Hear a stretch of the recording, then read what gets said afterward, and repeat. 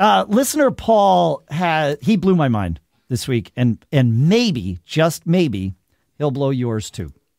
So Paul writes, you guys need Cloudflare tunnels. He says, a while back, I was fighting how to do backups between Synology with hyper backup and across different networks and all of that. And he says, I ended up using zero tier, but now I know many folks use WireGuard or simply Tailscale to accomplish that. And that is the right way to do that. If you know, creating your own private LAN that knows no boundaries is what Tailscale does, right? It's magic.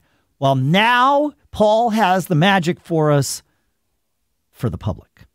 He says, Cloudflare tunnels allows me to do similar things without opening up firewall ports for specific tasks or having to rely on the speed hits of other companies' servers. And he sent us a YouTube video that I've linked in the show notes for us all here. What Cloudflare tunnels does is you install a little app on one device on your network. So if you have an always-on server like a Mac or a disk station or a Linux box or whatever, you install their little thing, and that deals with, you know, connecting you to the outside world. Then you go and set up your tunnels, and this is all free on Cloudflare. I mean, you can pay for more, but I think you get like 50 tunnels for free or something, which if you're doing this for your home network. And then you go to Cloudflare and you attach, you have to have a domain because it's how this works. But then you can do like, you know, I haven't done this, but I could do, you know, Synology drive.macgeekgab.com.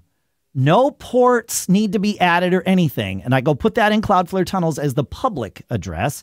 And then I tell it, okay, point this to, you know, 192.168.1.5 on port 5001 on my local network. And when you guys or anybody visits that URL, which doesn't exist, so I mean, you can try it, it's going to fail. But when you visit synologydrive.macgeekgab.com, if I had set up that tunnel, it would put you directly in touch with only that port on that device on my local network. So it's not like I'm exposing the device to the world, right? I don't have to do port forwarding. I don't even, it can all be on, it could be port 443 for all I care. You know, it can do HTTPS. Cloudflare handles the HTTPS for you. So it's basically being a reverse proxy, but you don't even have to know what a reverse proxy is. And it just, it does it on the, and it's Cloudflare. So, you know, they run half the internet nowadays. And so, yeah, this blew me away. It's worth watching the little video to see how it works. It's like a 9-minute video or whatever. And you can, on YouTube, you know, you can, just like with podcasts, you can watch it like 1.5 speed. Highly recommend it. So there's another quick tip for you.